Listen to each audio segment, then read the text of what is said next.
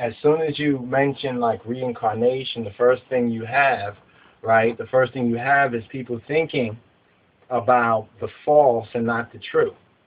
You know, when you start to mention things like reincarnation. So it may seem to some that we oppose the idea of reincarnation in some of the earlier videos where it said that to His Majesty there was the Canada interview, and it was said that many Ethiopians and many people believe that you're the reincarnation of Jesus Christ.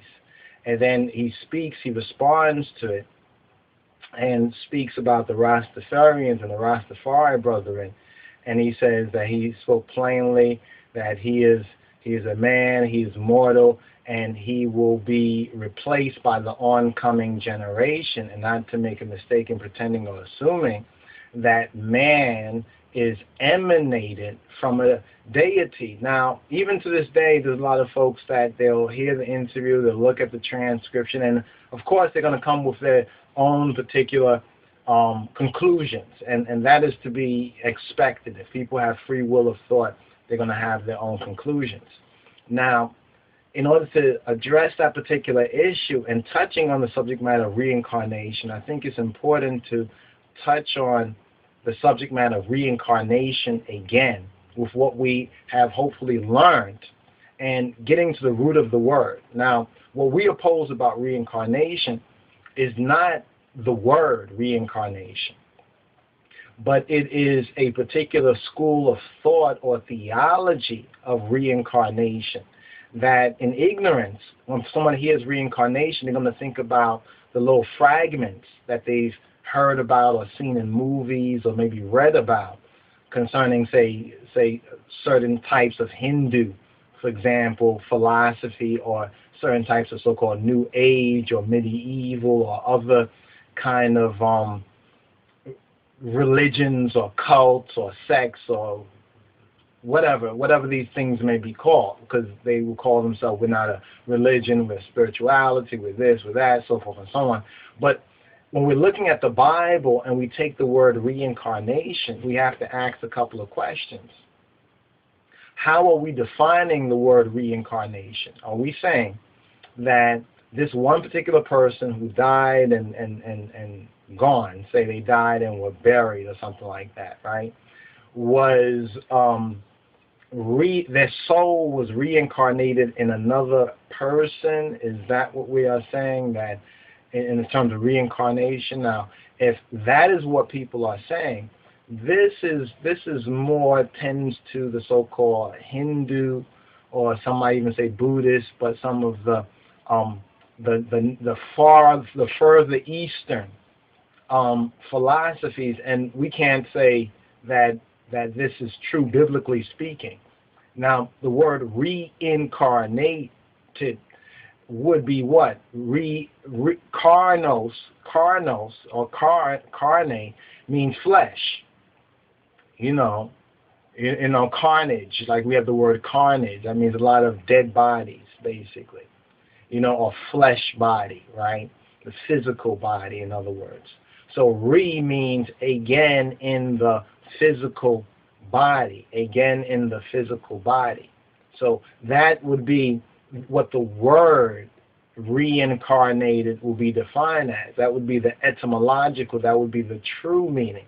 But then you have the connotative meanings of reincarnated, which are according to certain schools of thought. So what some folks do is they'll take a little dab or smattering of Hindu or maybe Buddhist or certain Hindu religions or philosophies, because different, Hinduism is a big tent, and there's a lot of acts in that, under that tent. Like saying Christianity is a lot of sects and denominations that might believe something a little different here or there, and that changes what that particular group, how they identify themselves, and basically what they believe.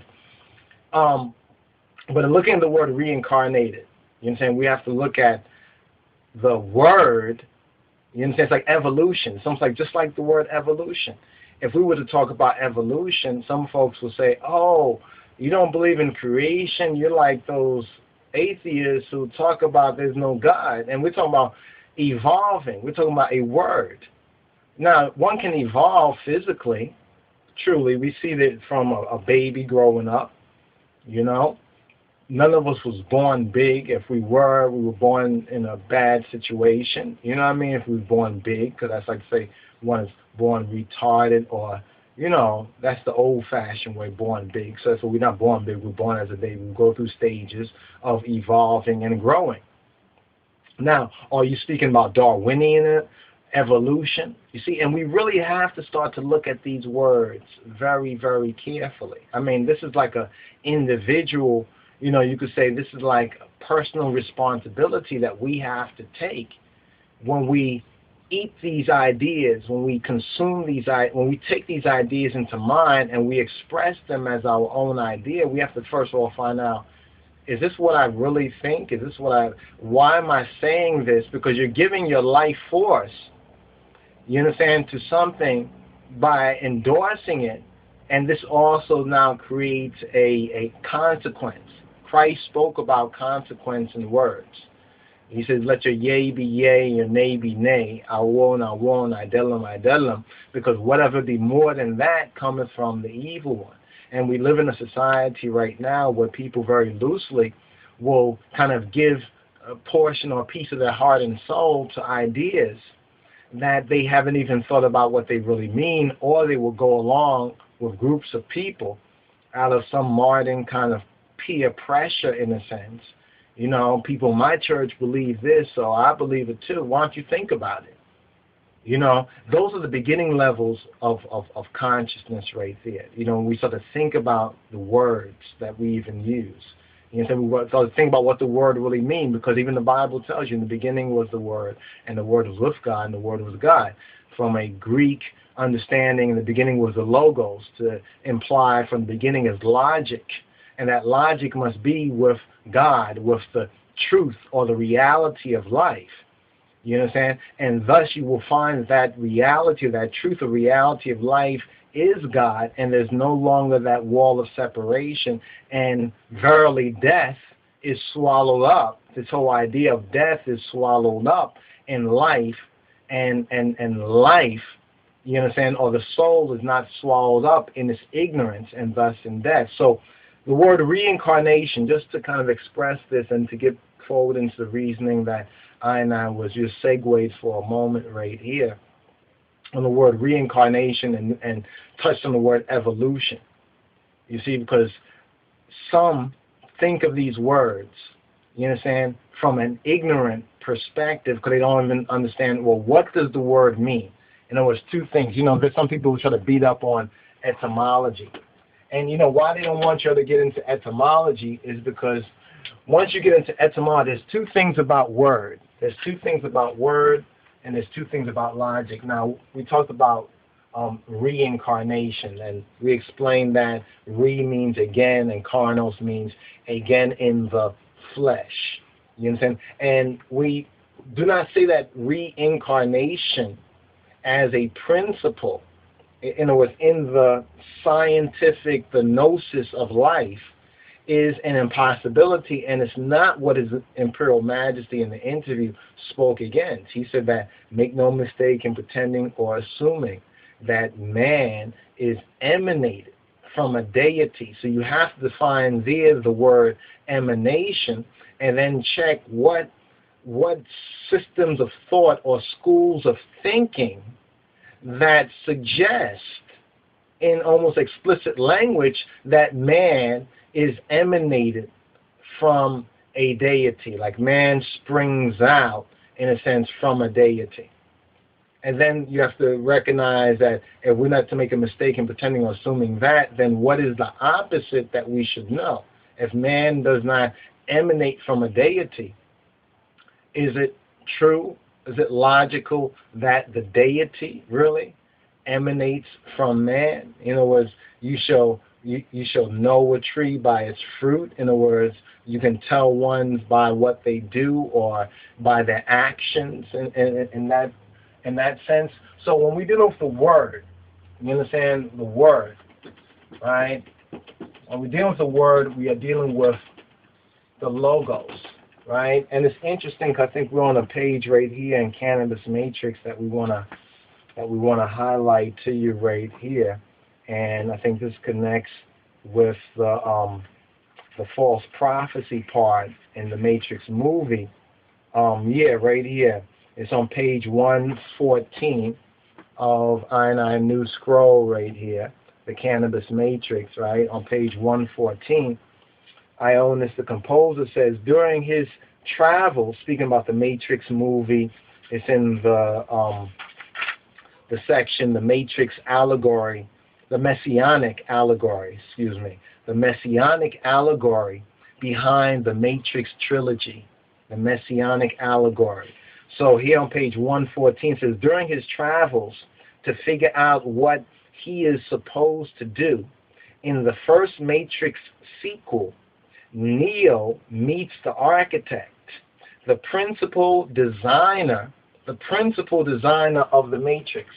Right now, logos, I remember logos means word. That's what you have in John 1:1. In the beginning was the word. Now, implied, this refers to logic. This refers to logic. In the beginning was the word. And it says the word was what? With God, right? With God. Scripturally, according to the true theology of the Ethiopian Hebrews and the Bible, you understand? God, if you want to define God in the Word is truth, right? Is truth. God in the Word is truth.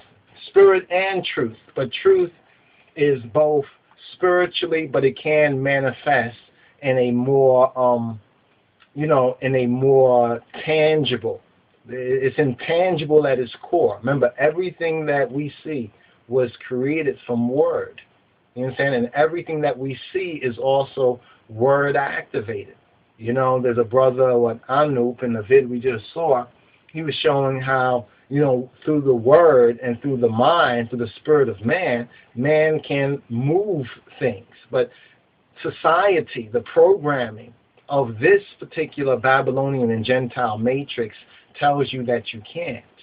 You understand? Tells you an opposite thing. But the truth tells you something different. So the beginning is the word, logos, the logic, and the word was with God, right? And the word was God.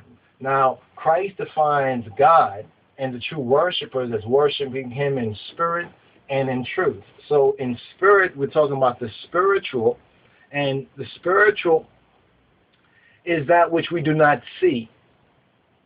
Putting it kind of simple, is that which is the invisible, right? And then when we speak about that which we see, that's what man defines as the truth coming from a material rational sort of mind, what he's able to see. You understand? So he says that if I see it, I can believe in it. Therefore, he misunderstands what the word amen, or the true word for belief, actually means. You know what I mean? Because if one sees something, why do they hope for it? So these words have an inner logic, have an inner logic to them. So when we're speaking about etymology, right? Because some folks don't like y'all learning etymology. Because once you learn etymology, it's almost like once you learn the code of the matrix, everything is based on the word. Whether we talk about law, government, you understand, even in certain communities, they have their slang, they have their way of speaking. It's a way of using logic, word, and expression to communicate so much compressed data comes through words. You understand? But there's also the mode and modulation, demodulation. Like if I'm speaking to somebody who is my brethren and we have a code or a slang that we speak, and I say something in a certain way, that the word also means something else. Somebody over here who hears me, who's not part of that society, they hear something different, or they interpret that to be different too. Now, that example right there is what we're saying about the stars as well. You know what I'm saying? Speaking about the heavenly stars. and speaking about the key to really understanding biblical prophecy, not just now in 2012, especially now, but from now and beyond. Because we need to really focus on, now, yes, you understand, but we need to first get rooted in the past. You see, we need to have a root we have to digest, you understand, the wisdom of the past, both to know who we are and know know the truth now, in order to see, you understand, the future. Otherwise, we're going to be victims to a very faulty program. You understand, a rebooting, in a sense, of the Babylonian matrix, whether this is a time of tribulation, because they already know that their system is out of date. You understand? It's out of time, really, because it's out of sync with divine and with heavenly time. But right here is the part about etymology. Two parts of this etymology right here and this connotation, right? Connotation, because this is still on the point about reincarnation. You understand? And we use a reincarnation as a word. So the word has two parts. One is etymology. If you break it down, etymos means true, and logos means word. So you see how this even links with what John's Gospel 1:1 tells you. In the beginning was the Word, and the Word was with God. So now Gnostically, knowing the truth, knowing the correspondence behind word, you understand, taking it out of the Gentile Western, getting it to the rational Gentile, you understand, which is the Greek right here. You understand? We now understand this as logic. But now this also, when we now take it to the Hebrew, we're going to another level, you understand, of clarity and interpretation. We actually can then see the thread, like on the computer, when you go to source code, you can then read the thread, you understand, to exactly where it originates and what's the real context. And so you can see what the reality of the time is, but then you'll be amazed to see how so many others don't see it. They would, because their movie, it's like in the Matrix movie, the lady in the red scene, and Morpheus talking about how the people are so hopelessly, like they will even defend and die for this system. You know what I'm saying? They're not really ready in that sense to be unplugged. So when we're speaking about even the cannabosum or the cannabis, and some ignorant Rastas might say everybody should smoke weed and get high, so forth and so on. It's really not for everyone if we call it holy.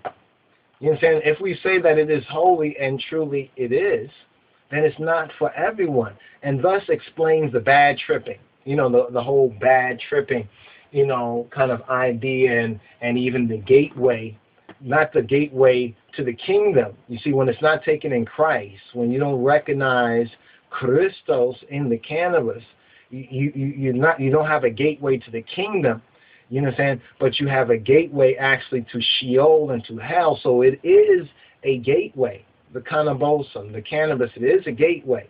And in Christ, it becomes a tree of what? It becomes a tree of life. Apart from Christ, that's where we now have this so-called, we have the crucifixion ordeal, so to speak, apart from Christ, you understand, on the tree of the knowledge of good and evil, you understand, on the tree of the knowledge, and that brings as its fruit, you understand, death.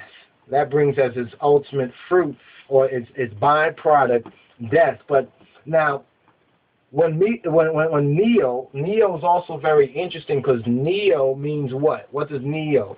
Neo in the Greek, neo is more Greek. You understand? Neo in the Greek, it means new.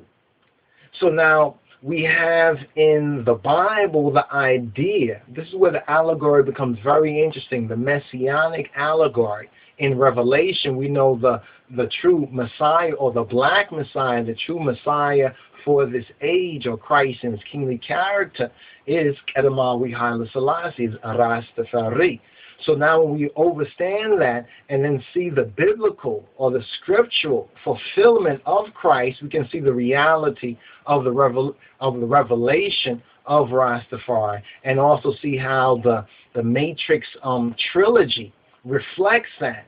And it just makes perfect sense with the mother of the Matrix, you know what I'm saying, being one of our sisters. She reminds me of in the Egypt. We're in spiritual Egypt now. You remember there was Moses. Remember Moses' sister.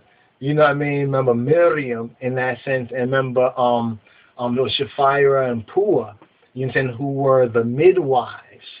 You know, the midwives who JAH made a house for because they refused to kill, you know what I'm saying, the male Hebrew children. They refused to kill, in other words, the black male's manhood. They refused to kill that in the river, you know what I'm saying, to the crocodiles, more suit Typhonian sort of images. But he literally now, when Neo, the new man, notice Neo is symbolic for the new man, when he meets the architect. Now, the Bible also uses the same language. Even Paul speaks of himself as a master kind of a architect. You know what I'm saying? He speaks in this builder, master builder is how King James translates it, a master builder, you know. So he's the principal designer of the matrix. But then if you look at this character of the architect, now Masonically speaking, the grand architect, get this, he sits in the east.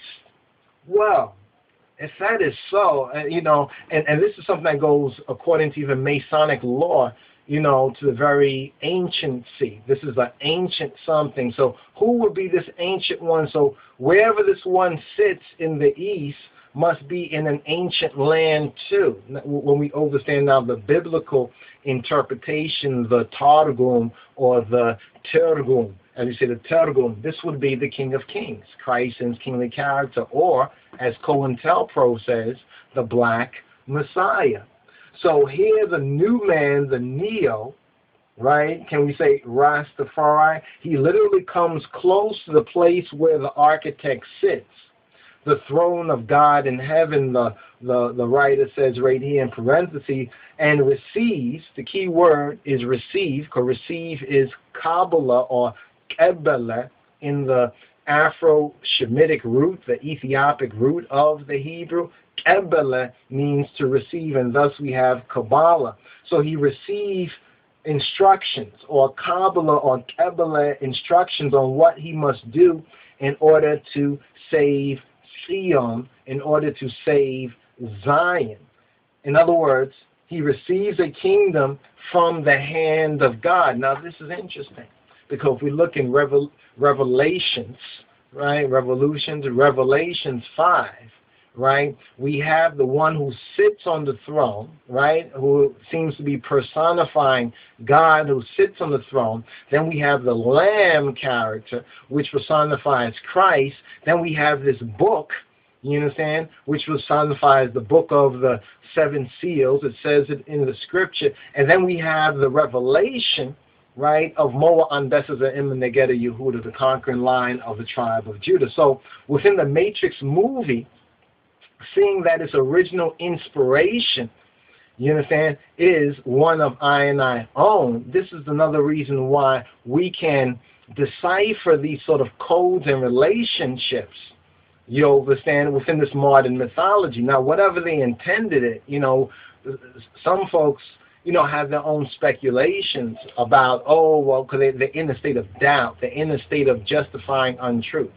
So they cannot look at that and see that there is a uptake from it. They can only see, well, that's a part of these evildoers who got everything all sealed. It's like they worship the evildoers instead of looking for the truth. So they're always seeking to dismiss the truth instead of receiving it.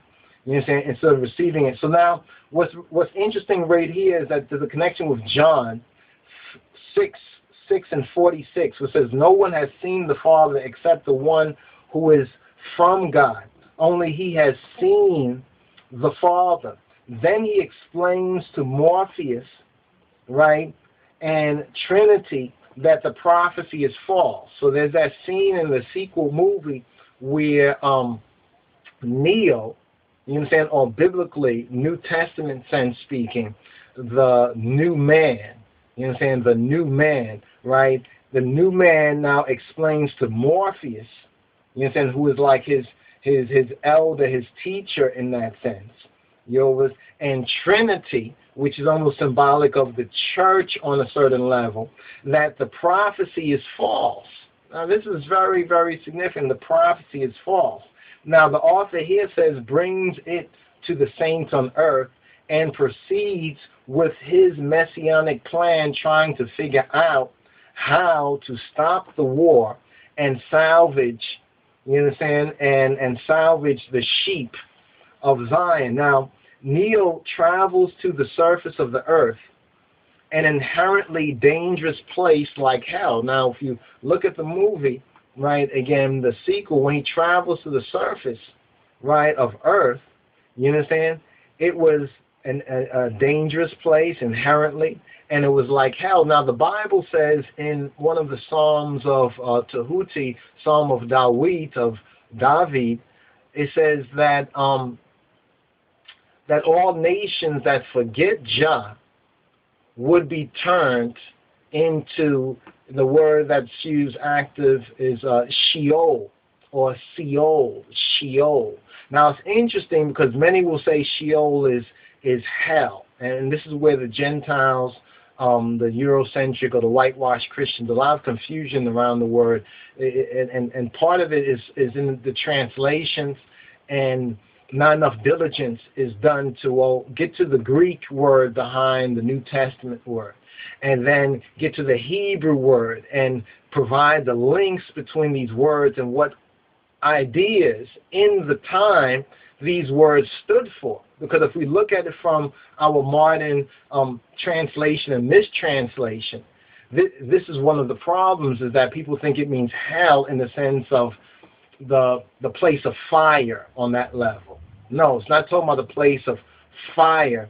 It is speaking about the place of the dead, or from an ancient Egyptian mysteries that Moses was learned in. That would be the Amenta.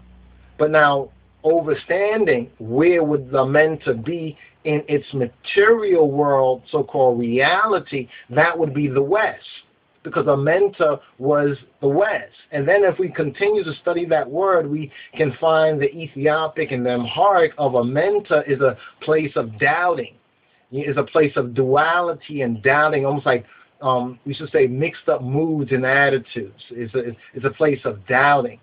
You understand? Almost like lack of faith, lack of confidence, lack of trust, was the Amenta. But then, according to the theology of Egypt, the Amenta was like the underworld. Now, many might have thought this was the place after death. You understand? Although some say there's a place that's like that. But now in God's Son, speaking of Israel, who came out of Egypt and who is the true son of the Father, it says that they would go to a land, and this land would be a return to this former place that was known as that underworld, you understand, or that place of, for lack of a better word, hell and torment, or the Sheol, the Tuat, or the Duat, Now, Kabbalistically, on the Kabbalah tree, if you study the Kabbalistic tree of life, you'll see there's a hidden Sifrot. You know what I'm saying? There's a hidden chakra or Sifra, Bamarinically, or according to the Amharic, Sifra means a space, a measured space. And then we have Sifrot and chakra, which is also, some say, a form of the word. But now, he used a spaceship. Did you get this in the movie? He used a spaceship that was named Logos, which equals the word. And this is a name that's reserved for Jesus or Joshua in the Greek Koine version. See John 1:1. You understand? For example, and by meditating, you understand, by mediating rather, he mediated with the machine God. Now, there was a machine god, or the Deus ex machina, Deus ex, the God out of a machine, machina. And it's interesting because Bamarinya in the Amharic, the word makina, which is a loan word, it also means a car. You understand? So we have the word machina, which according to proper Latin would be machina. You understand? Machina. You understand? Later Latin Italian maybe machina, but machina. Deus ex machina. In Matrix Revolution, he strikes a deal with it to neutralize Agent Smith, whose power has grown beyond the machine's ability to contain the devil, in exchange for peace. Now, here's what's really kind of very, very interesting and might blow some people's mind, but hopefully not I, you understand, is that these things are happening right now in the world global political system. In a sense, Obama would be this type, and this would be the deal, in a sense, that either has been made or might be made, because he would be the symbol for the lost sheep. You understand? Some might say even kind of bordering on a golden calf adoration, but some of that has come down a little bit since the economics, so forth and so on. But he would be that representative man for the consciousness of this lost sheep right now. You understand? As we had Martin Luther King before, as we had maybe Malcolm X, so forth and so on, for the vast majority. So in the end, after his sacrifice succeeds, his body ascends to heaven in what appears to the inner initiates who can see, using their inner vision, as a blazing display of lights. That's analogous to what Yeshua, what Jesus did. This is when we see that part of the movie. It's an analogy. It's a kind of a modern mythology based on this Christ type, right?